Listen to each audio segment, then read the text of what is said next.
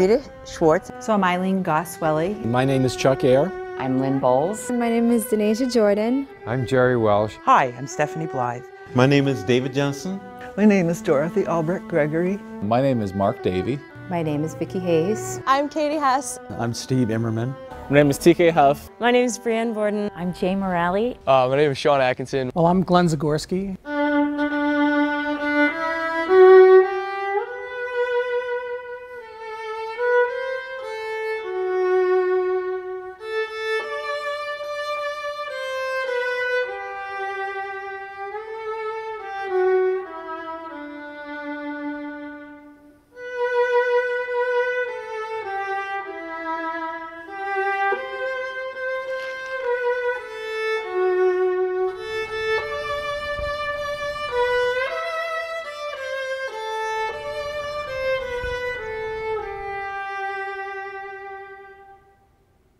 What brings us here is the whole idea of taking the lead, the campaign at Potsdam. A campaign is about letting everybody in the world know how great we are, and those who don't know us, we want to encourage them to get to know us. Those who do, we want them to remember us and help ensure that future students can have the same academic excellence with their programs that they had while they were here.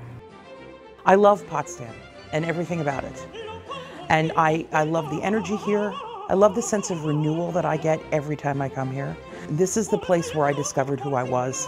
This is the place where I discovered I wanted to become a performer. And the place where I was allowed to make my mistakes and make my experiments. We're in a remote area. When people drive up here, they're like, well, where's Potsdam? Watertown was a while ago. When you get here, you think, well, what is there to do?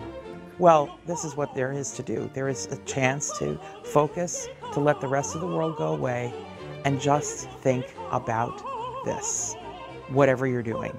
It was different. It wasn't like the average city, you know, cars and ambulances and tall buildings. It was secluded, it was nice, and it was just different. After meeting the students and the staff and faculty and non-teaching staff, that I fell in love with the people, and the people really kept me here. It's a family. It really is. I can walk around campus and recognize most faces and say hi to a lot of them.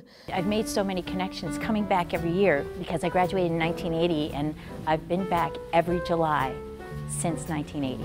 I've never missed a reunion, and you can't keep me away from here. I came here in a very strange time in history, and I say to people very candidly, I was a minority. New York City. Pierced ears, loud music, Democrat, Jewish, you name it, whatever there was, I was the minority. And I stuck out a lot. And so I had to either blend or be myself. And the school helped me to be myself and to learn who I was even more. The truth of the matter is that when I was here, it was exactly the right place for me. A supportive, small environment, just exactly what Potsdam is today, focusing on people and on individuals, the faculty's care and concern. Probably like most 18-year-old kids who show up as freshmen in college, I was a little bit full of myself, and I started my classes here, and I had a couple of teachers. One in particular, I remember, her name was Dr. Law, and she was honest enough with me to say that my work just wasn't up to standards. And if I wanted to succeed here, I was going to have to do a lot better than I was doing. And I took that seriously, and that helped me for my entire life, realizing that I always have to expect more of myself. And I can remember going into Dr. Chadwick's class. She was teaching reading, and she was showing all these basils, and she was doing all this stuff, and I was just thinking, oh man, I'm going to be in trouble because I don't like this either. And then Chadwick, in only way that she can, she took these basal readers and she said, if you want to teach kids how to read, you throw this in the garbage and you use real literature. And it was that moment I said, wow. As I tell her, she lit my fire, and she continues to be my mentor today.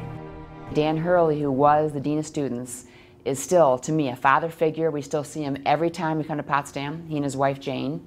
And I learned how to be a human being, I think. I came up here, I think it was the summer of '75, and I saw the brand new crane complex think it was a couple years old, and I just fell in love with it. And then when I came for my audition, I auditioned with John Jadlos, and oh my goodness, he was just so warm and so personable. And see, here I go. And so I just knew I wanted to have him as a teacher, and I studied with him for 4 years, and I still see him every year. And this is what Potsdam is. It's the personal connections. When I came here as a student, I didn't feel like a number or just, you know, I felt important to my professors, and I still feel important. So when I come back every summer, I feel like I'm home. And it's just a special place. And I can't believe I'm crying like this. On the banks of Rapids River, with its hills of blue, stands our honored Potsdam College, stirring sights to view. In the business of education, we say we want students to have as many choices as possible. Well, when you attend Potsdam, first of all, you get a broad experience in the liberal arts, and that gives you more choices. So you can graduate from here and go in many, many directions. All of those paths are open and available to you immediately upon graduation. Nothing is closed to you. I loved it here. I think I blossomed in Potsdam, and it was not as a student, it was more as a leader.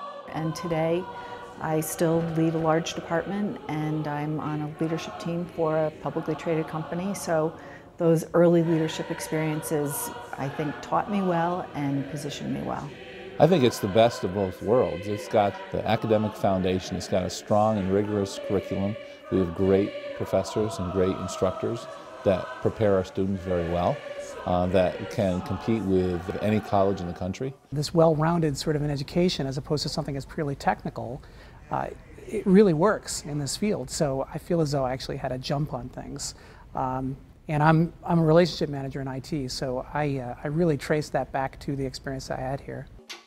There are more opportunities to be involved in, attend, be exposed to all different areas in the arts in our campus. And I think no matter what program anybody is in, the arts shine through.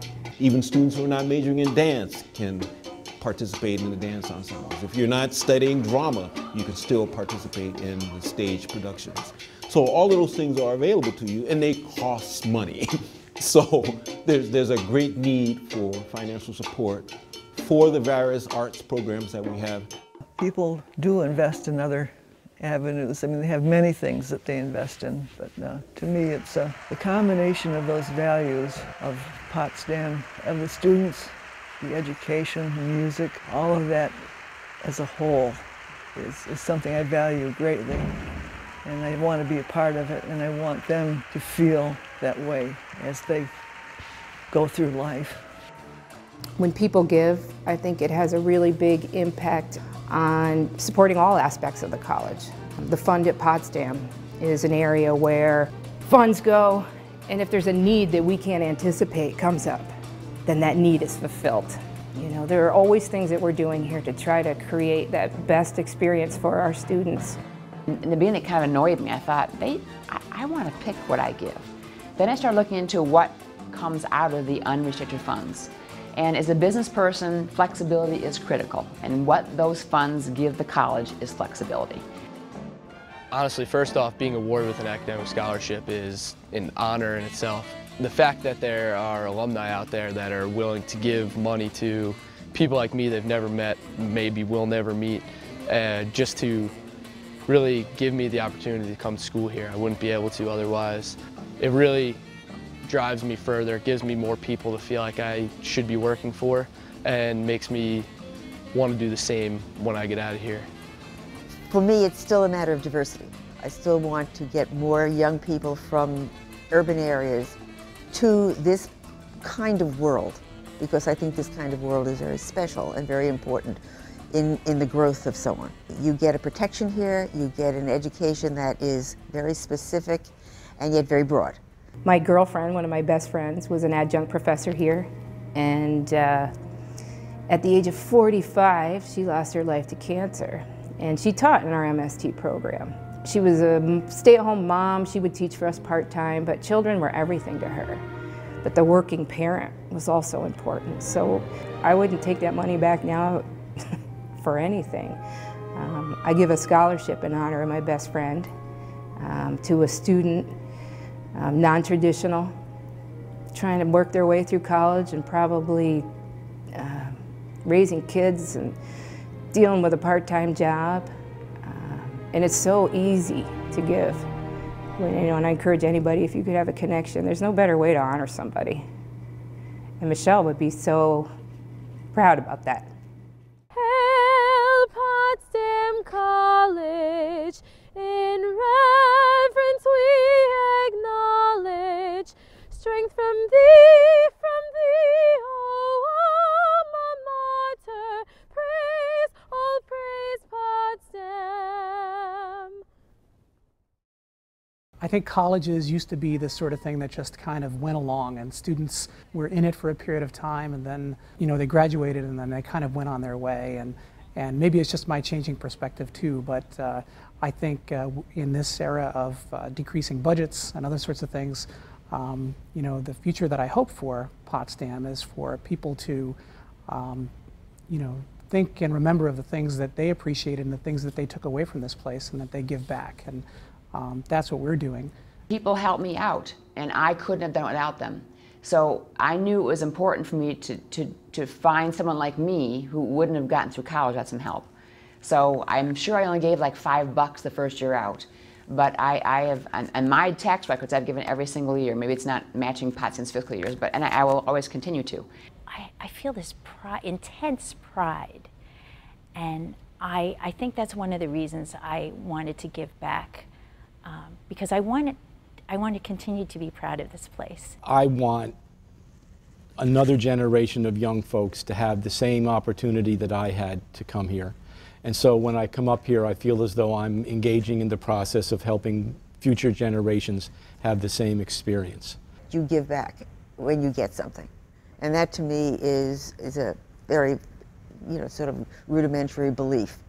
If you get something and you're able to give back, whether it's money or time, then my moral obligation is to do so. So I got a lot here. When I think of Potsdam and our university here, I think of how pleasant it is and was to watch it grow from when I came in 1968, with not only improvements in the facilities, but improvements in the curriculum and the students and the ability to give good academic scholarships. We're just improving each year with everything that they do at Potsdam, and I think it's a pride of Northern New York.